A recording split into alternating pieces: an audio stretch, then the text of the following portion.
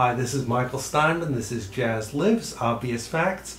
And since my hero is Louis Armstrong, I'm always interested in people who have actually also met my hero. One of those lucky folks is sitting across from me. Her name is Kati Powell. She's a dear friend, and she also has the distinction of having a father who was a hero named Mel Powell. Pianist, arranger, composer, magician, sorcerer, wizard, all sorts of interesting things. But Kati has her own story about Mr. Armstrong for us.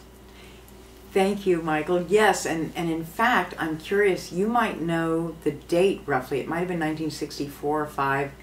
He was in Manhattan with Father Hines at this restaurant. Does that help at all? Okay, we don't know. So I was 4 or 5 years old, very little person. I remember this visually, and I'll tell you why in a second.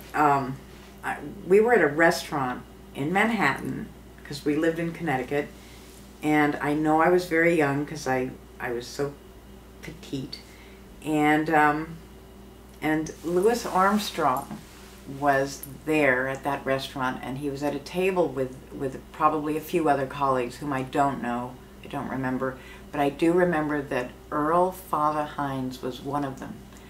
And so my dad, who wanted very much to go over and see Earl Hines and Louis Armstrong, he had me by my right hand to introduce me.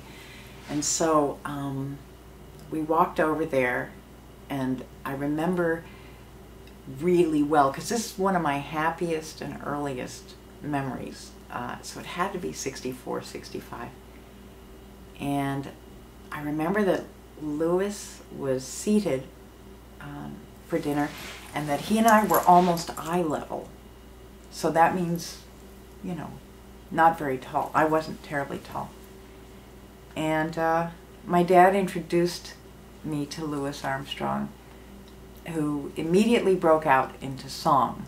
And I do a terrible Louis Armstrong impersonation, as most do, I'm sure. But I will give it my best. And he looked right at me, and he smiled, and he said, Kati, beautiful Kati, you're the only girl that I adore. You know, and I was just undone. And he sang the whole song, which is only a few more lines, but I was just enthralled and so grateful. And I can see it now as though it were yesterday.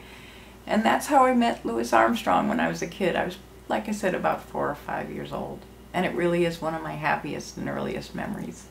Well, you got the angelic rays full in the face and personalized. I did. You're very lucky. It's a good start to life. It really was. So. It really was. I'm very, very grateful for that, and inexpressibly grateful for a lot of things that I don't have time to list. Well, we have lots of time on the camera. Thank you, Kati. Thank you, Mama Michael.